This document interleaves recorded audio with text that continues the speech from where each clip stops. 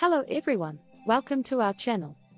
In this video, we will be discussing the top financial mistakes people make when investing.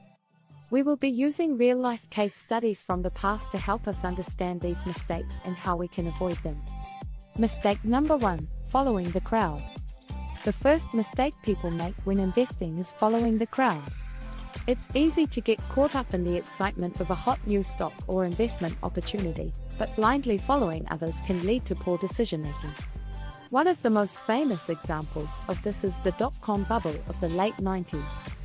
Many people invested in internet companies without fully understanding the risks, and when the bubble burst, they lost a lot of money. Mistake number 2, not doing your research. Another common mistake people make is not doing their research.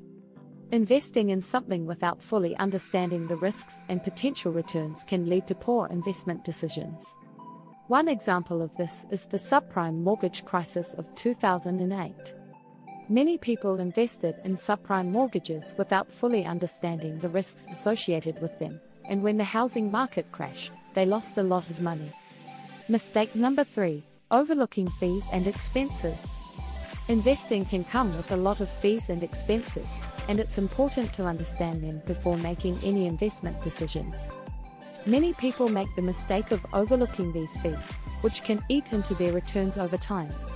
One example of this is mutual funds with high expense ratios.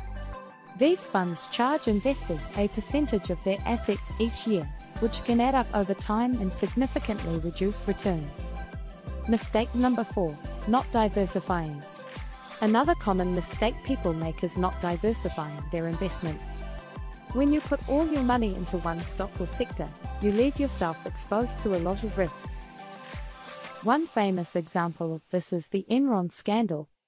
Many Enron employees had all their retirement savings invested in Enron stock, which became worthless when the company collapsed.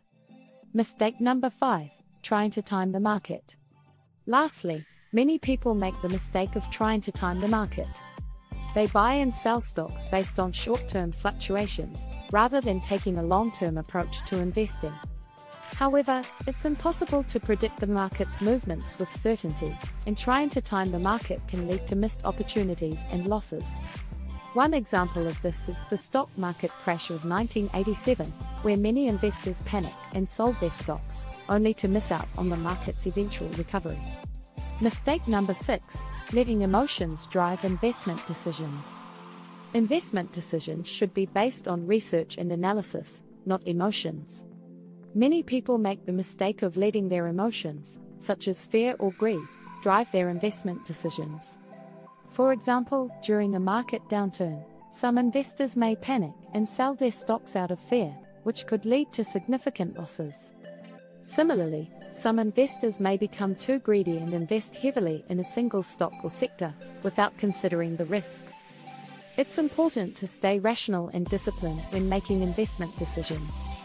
Mistake number 7, not having a plan or investment strategy. Investing without a plan or investment strategy can also lead to poor investment decisions. It's important to have a clear understanding of your investment goals and risk tolerance, and to develop a plan or strategy that aligns with them. For example, if you're investing for retirement, you may want to focus on long-term investments with a lower risk profile, while if you're investing for short-term gains, you may be willing to take on more risk. In conclusion, these are some of the top financial mistakes people make when investing. By being aware of these mistakes and avoiding them, you can improve your chances of making sound investment decisions and achieving your financial goals. Remember to do your research, diversify your investments, take a long-term approach, stay rational and disciplined, and have a clear plan or investment strategy.